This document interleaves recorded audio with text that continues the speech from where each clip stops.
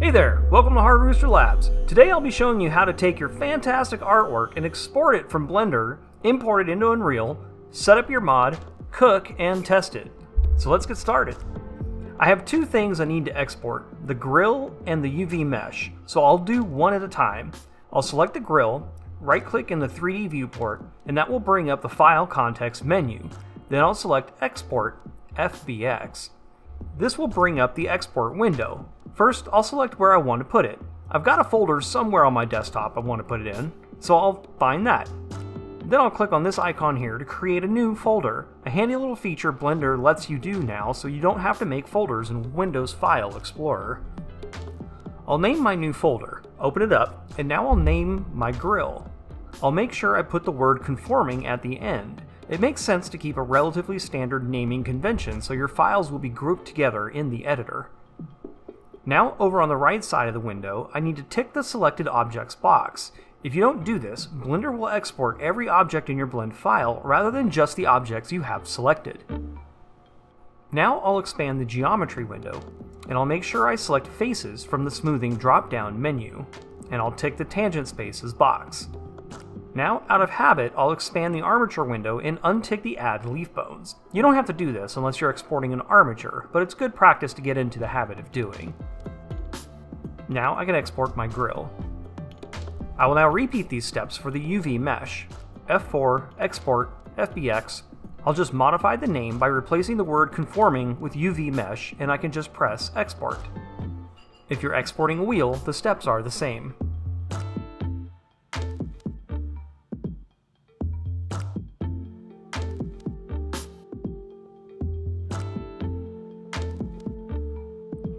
If you're exporting a headlight or something with a rigged or skinned mesh, then follow along here. First, assuming I've already exported the UV mesh and the conforming mesh, I'll now export the skeletal mesh. I'll do this by selecting the armature, then box selecting the rigged mesh, then I export it like I would any other fixture, following the steps we previously established.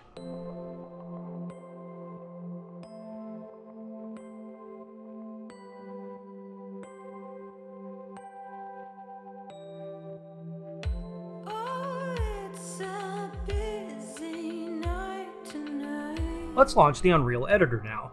We're going to be using 4.24.3, which as of the making of this video only exists on the open beta branch of Automation, but it'll be public soon.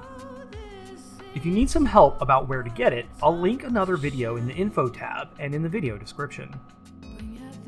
Don't be surprised if the editor or the automation project hang for some time around 45 or 98%. That's pretty normal. The slower your computer and the fewer processor cores you have, the longer the compiling shaders and generating mesh fields might take. If the automation project isn't automatically found, you may need to browse through Windows Explorer to find it and let the launcher know where it's at, so it can point to it in the future. My project is right here.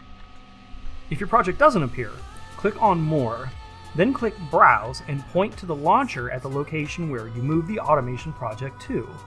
Don't point it to the default SDK location. Put it in a folder on the root level in a drive on your PC. You may be waiting for shaders to compile for some time. Once the editor is open, you may need to expand the Sources panel and make sure Show Plugin Content is selected from the View options.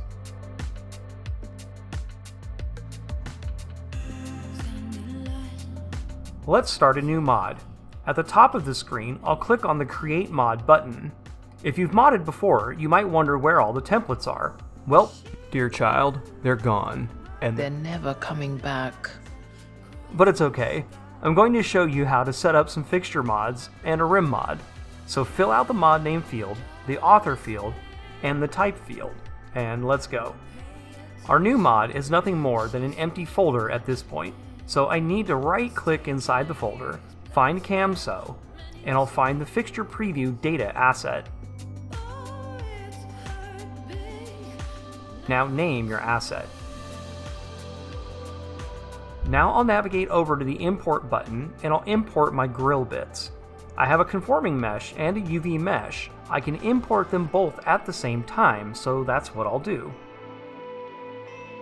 In the import dialog, I'm going to make sure combined meshes is ticked. That way, if you have any fixtures that are multiple objects in one FBX container, they'll stay in the FBX container.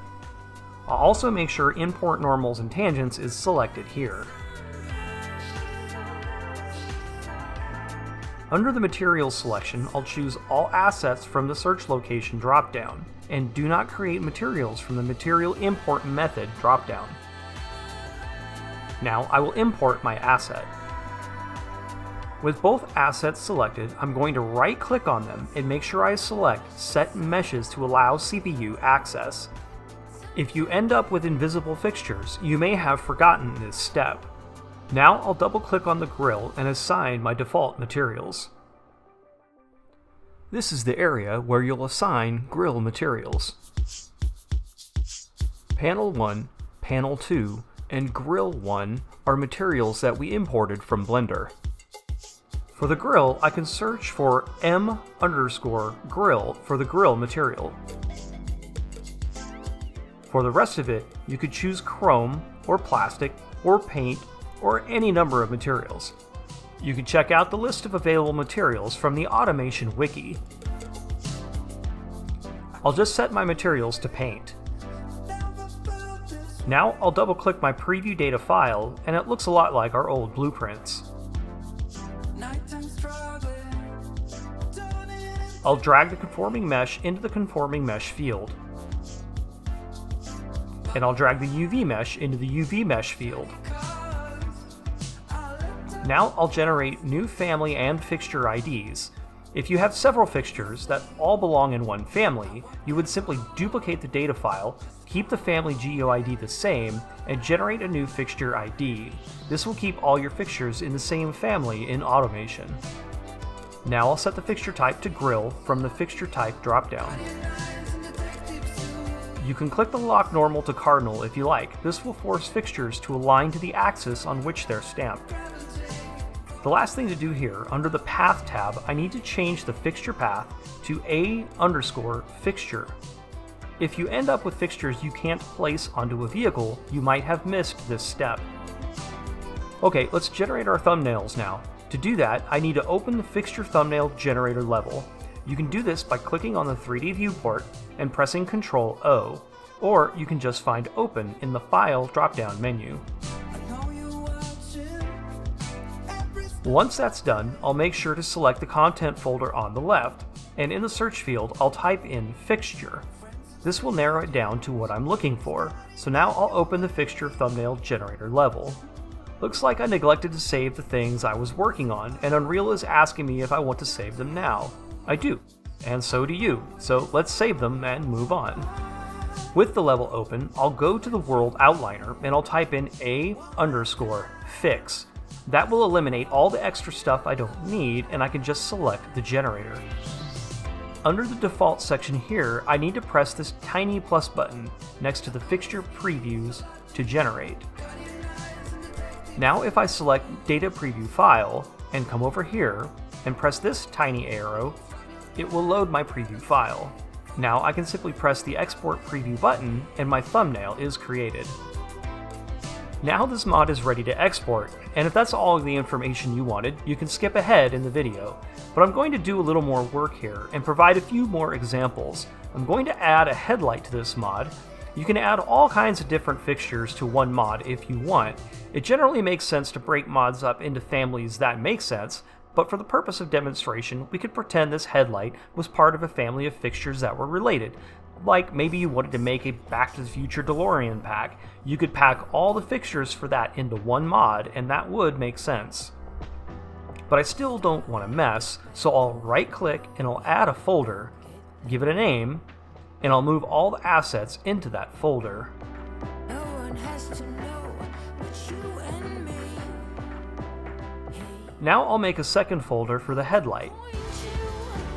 In the right direction. I'll right click, go to the CamSo selection again, and again I'll select the Fixture Preview data file. Like before, I have a conforming and UV mesh, so I'll import those like I did with the grill. However, unlike before, I have a rigged mesh to import. If I've exported it properly, Unreal should be able to detect that this is a skeletal mesh, and the tick box should already be activated. Also, make sure the skeleton field is empty. The rest of the settings should be the same. Import normals and tangents, all assets, and do not create materials. Like before, I'm going to select my conforming mesh and my UV mesh. If I had an additional mesh, I'd select that also, and make sure to right-click and select Set Meshes to allow CPU access.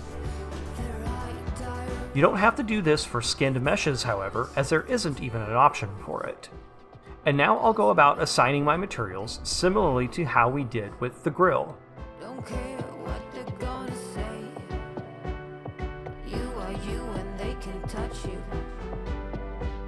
Do what you do, they can stop you.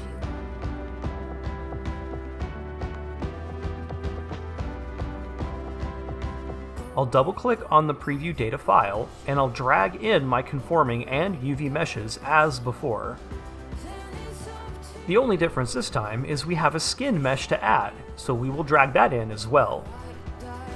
I'll generate IDs, select headlight, and make sure I set the fixture class to A_fixture. Now I'll select and save everything. Briefly, let me show you another way to set up some fixtures.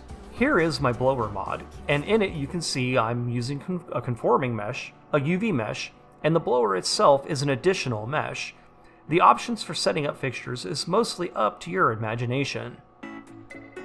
Anyway, like before, let's make our thumbnail, and this mod is done. I have one more mod set up to show you, a rim fixture. I'll go ahead and create a new mod for this one. Again, I don't have to do this, but I want this for its own workshop mod, so I'll make a unique mod file for it. Rims still need blueprints, so I'm going to navigate my way to the example rim folder, and I'll find the blueprint, which is this one here with the blue line, and I'll drag it to my newly created folder. I will select copy from the pop-up context menu. Now I'll rename it. Next, I'll import my rim. Now, we need to import this as a skeletal mesh, even though it's not technically rigged. So I'll tick the skeletal mesh box. The skeleton field should be empty. I want to make sure the Preserve Smoothing Groups box and the Import Morph Targets box are ticked. I'll double check that the normal import method is set to import normals and tangents. The material settings are the same as before, all assets, and do not create materials. Now, with that imported, I'll double-click on the wheel asset and assign materials. This is a bit different from anything else. There are only two materials you can use for the rims, wheel primary and wheel secondary. You can type in primary in the search field for the first material, then type in secondary for the second material. Now I'll scroll down until I find the Physics tab, and under the Physics Asset dropdown, I'll type RIM into the search field, and I'll select RIM Physics Asset. Use this asset for any and all rims you ever make. Now I'll open up the blueprint. I'll drag the RAM asset into the skeletal mesh field. Then I'll generate a new GUID. In the top left, I'll press the Compile button. Once it's done, I'll hit Save. Making thumbnails for rims is slightly different. First, I need to go into the World Outliner and type in Wheel. This will find the wheel generator. Now I need to simulate. I will navigate to the top of the screen, and in the drop-down next to the Play button, I'll select Simulate. Now, you may have to reselect the wheel generator. In the default section, next to Rims to Generate, I'll press the little plus sign and add an array element. Now I'll select the blueprint and then navigate back over and press the little arrow. Now I can generate wheel thumbnails. Now, because this rim is stupid, my thumbnail is equally stupid. You can replace thumbnail images with custom images if you like. I'll simply import one I made from a previous test I did. I need to open up the rim preview file also.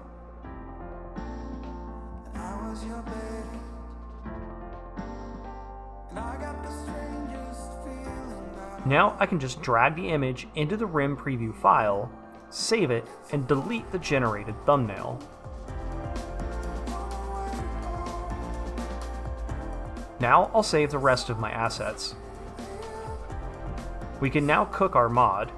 To do this, we go to the top of the window and select Share Mod, and from the list, select the mod you wish to share. I'll share the grill mod first. Find a convenient place to cook your mod to.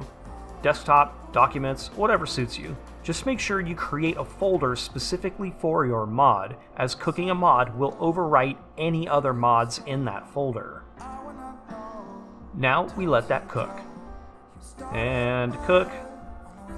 Come on. Now I'll share the wheel mod. While that one is cooking, I'm going to get a couple File Explorer windows open. The window on the left is the folder where I cooked my mods to. I'm going to open up the grill mod folder, then open the Windows No Editor folder, then the automation game folder, and finally the mods folder. This is our mod. In the right side window, I'll find where the mod goes. This is for the purposes of testing. To publish your mod to the workshop, watch the next video.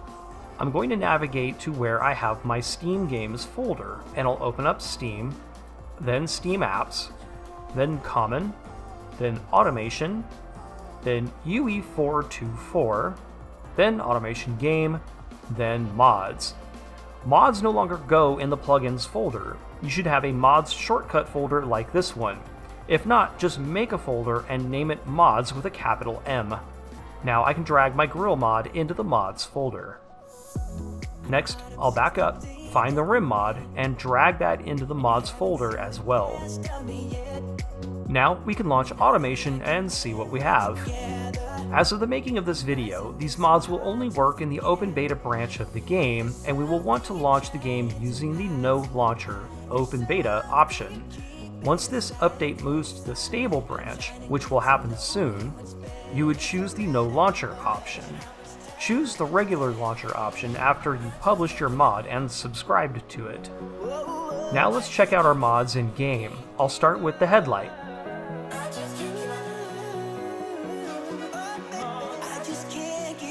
Cool.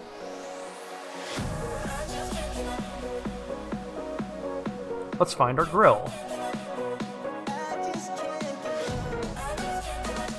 There we go. Here we can see the difference between cardinal lock and unlocked. Let's go find our Ben Herder rim now. There we are. That's great. Well, that'll do it for this video. I'll tell you how to publish your mod to the Steam Workshop in the next video, but before you go, make sure you give this video a like, and hit the subscribe button to get more useful tutorials like this one. See you later!